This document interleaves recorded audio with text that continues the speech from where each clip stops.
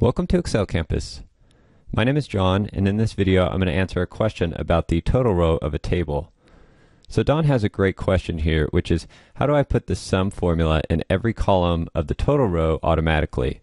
And basically what he's referring to is he has a table, and when he clicks on this total row checkbox here, which is located in the Design tab under Table Tools in the ribbon, the total row checkbox will automatically add a total row to the bottom of the table, and then it adds a sum to the bottom right cell of the table.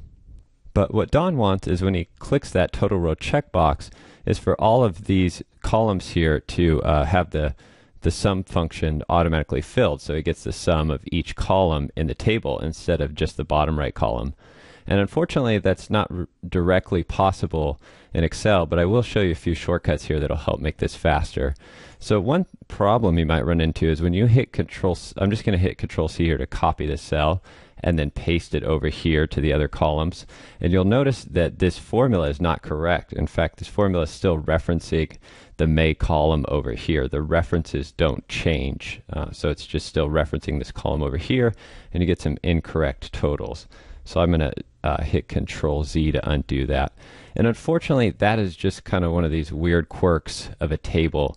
Copy and paste doesn't necessarily change the references like if these were normal references to cells or ranges.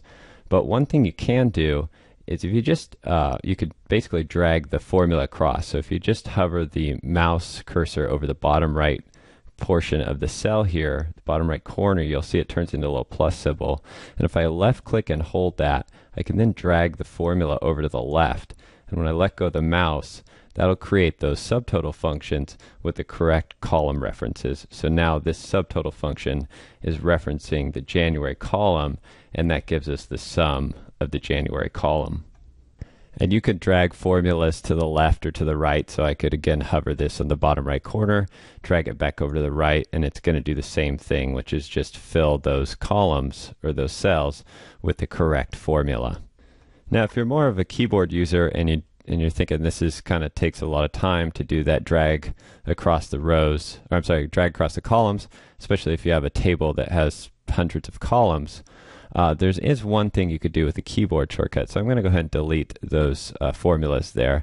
What you can do is use the AutoSum function, which is located on the Home tab of the ribbon. So if I go up to the Home tab, over here on the right side of the ribbon is the AutoSum function, and the keyboard shortcut for that is Alt =. So basically you can just select whatever columns in your in the total row of the table that you want to create the AutoSum for, and then hit the AutoSum button, and that will automatically add those subtotal functions here in each column of the table, and it'll reference the correct column. Now one little caveat here you'll notice is that it's not referencing the structured reference name or the column name. Instead it's referencing the cell address of the column in that table. So that's one, maybe a drawback of using that method. But the advantage is that, again, if I just clear that out, if I simply just selected all of my columns there and hit Alt = on the keyboard, that will very quickly add all those subtotal functions.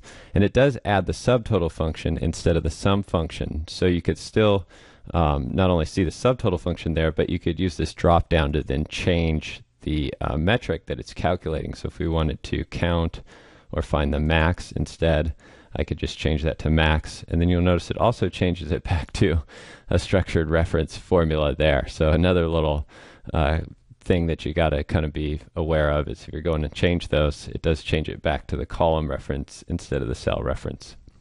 So if you'd like to learn more about Excel tables, I have a full-length tutorial video that shows you how to create tables and all of the great benefits and features of tables. I hope that helps answer your question, Don, and please leave a comment below with any additional questions or suggestions. If you'd like to get your question answered, head on over to excelcampus.com/ask. There you can submit any Excel or VBA related question, and I will do my best to answer it and feature it right here. And don't forget to subscribe to my free email newsletter to stay updated with new articles and videos. And I will also send you a free gift to help you learn Excel and save time with your everyday tasks.